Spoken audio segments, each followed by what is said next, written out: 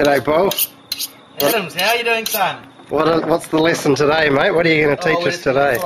Fillet a snapper. Oh, right. You want to know how to fillet a snapper? Give it a rinse first. Have a pot of salted ice water. Put the fillets in to keep them nice and pretty. These are nice plump. You see how thick these snapper are? They're quite good, so they're reasonable fillets. That's a good looking fish, mate. So we start with an incision in there. There's lots of good meat up in the head here. A lot of people up here boil their heads up. We just try and get as much as we can out of them. Every time you cut into the gut cavity, give the knife a bit of a clean off. You can just go down along the backbone as close as you can.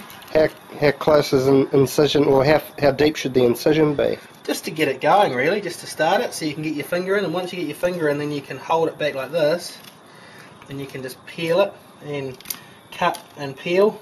The flesh comes away from the bone quite well. Normally I'd like to leave my fish in the fridge overnight before I did this, just to set the flesh a bit, but because we want to eat some of this for dinner tonight, I'm assuming, that's really nice. not going to happen.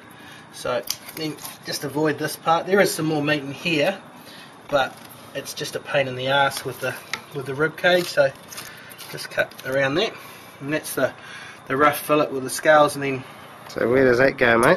Well, that just goes in there, and then when we get it inside, we just take the skin off, and then so is that salt has to be salt water. Yeah, salt water fish, salt water, freshwater fish, freshwater. So rinse it off, and this fella's still got a bit of a nervous twitch in his eye. I guess so would you if you'd just been hooked and gutted. Here we go, down there, and behind the lateral fin here.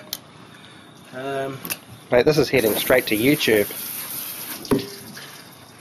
Tremendous. How are you anyway, mate? Thanks for the day's fishing, it was awesome. The day? I think we were only out for a couple of hours, weren't we? Sure. Yep, there was plenty of... on today, weren't they? There was plenty of activity out there. Yeah, once we got away from those blooming kahawai. Yeah, well that was the first catch of the day. Not a bad size kahawai. See, that's a good point. We might as well smoke up some snapper rather than the kahawai, or use the kahawai for bait. So we just get in there, just peel this back down the ribs. Down in there. I mean, there's hundreds of different ways of doing this, but this is the way that I...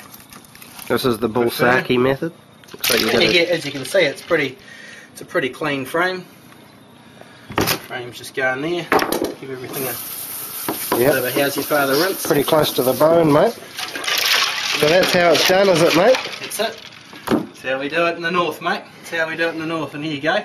Should we do? You got a reasonable one in here, haven't you? So I've got to say, I did catch a couple of big snapper today, mate. That one looks all right. Oh, we were going to weigh one, weren't we? I think it was that first one. We've already done the honours on it, have we?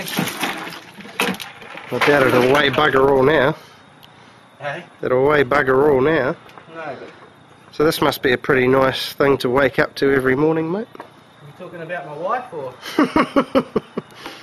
I was talking about Taipa Bay. Yeah, no, it's all good.